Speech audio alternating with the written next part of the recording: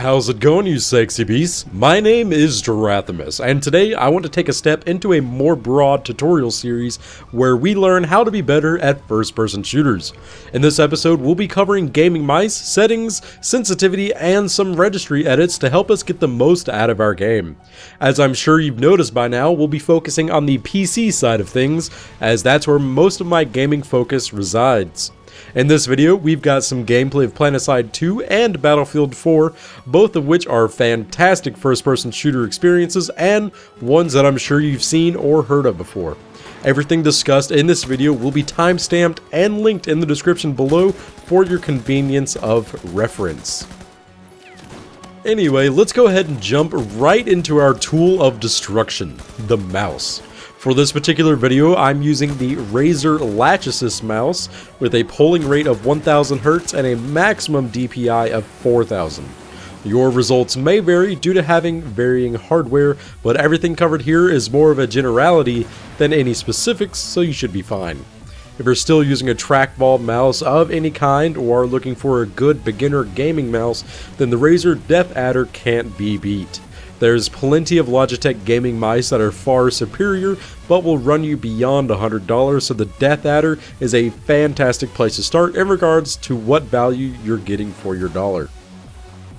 But hardware is just the beginning. It's digging into the software of your operating system where things start to get juicy, and eventually we'll shift into the actual game settings to fine-tune everything. In order to fully remove any mouse acceleration or odd miscalculations of mouse movements that your operating system imposes on you, you'll have to jump into the control panel.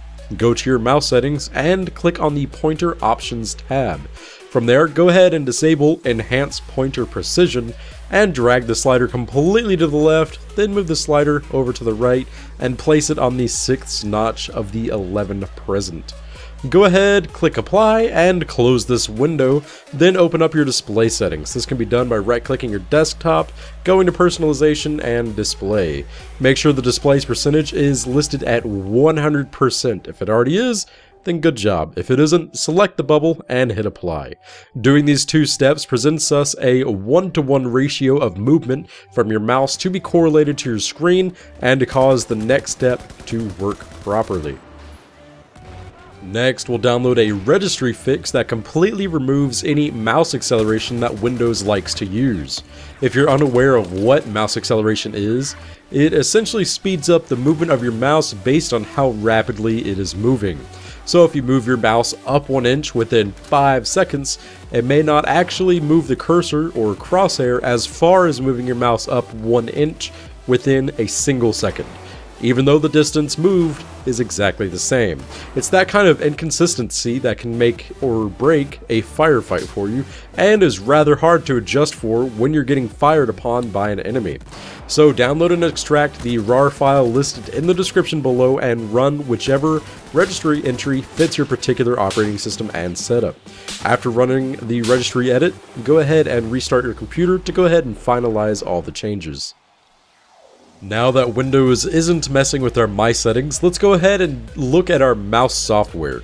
There's only a couple of things here that I'd like to make note of: the polling rate and the DPI. Both of these are based on personal preference, and it all comes down to how you want your games to handle. For me, I've set the polling rate as high as it can go, which for me is 1000 Hz, or about 1 millisecond for my cursor to react to the movement of the mouse. There's not really any reason to touch any others, just set the polling rate as high as it can go and forget about it.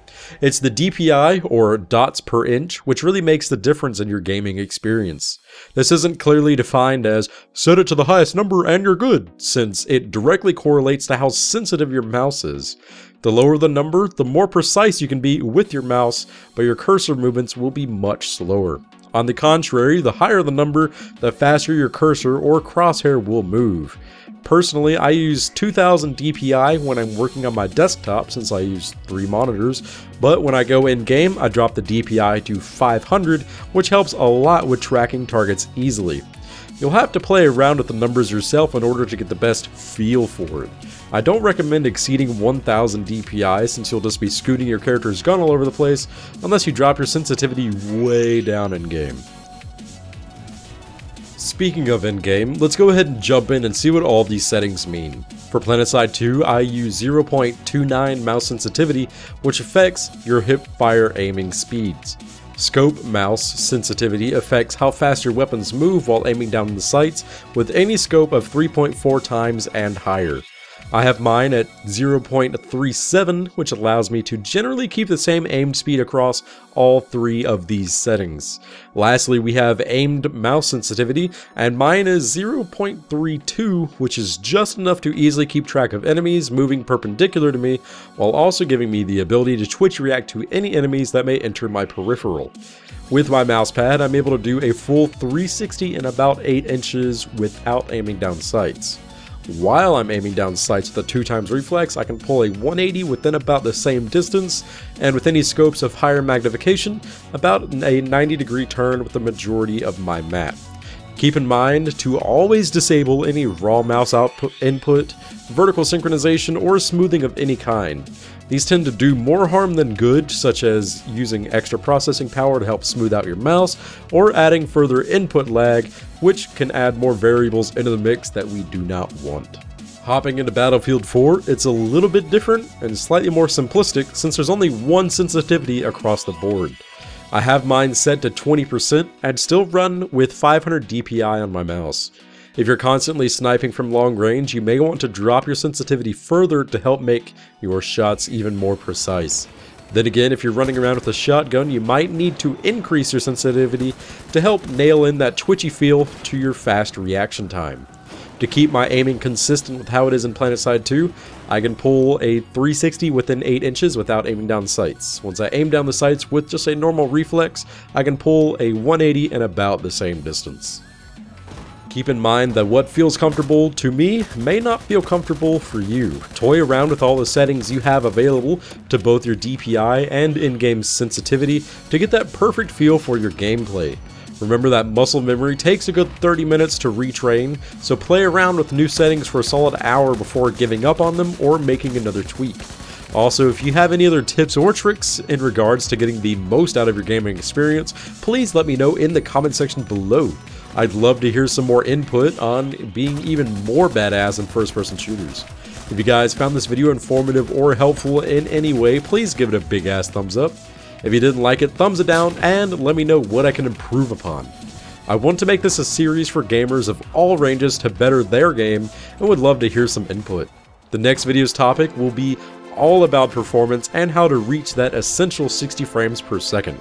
Thank you all so very much for watching, and if you would like to see more videos like these, then go ahead and subscribe.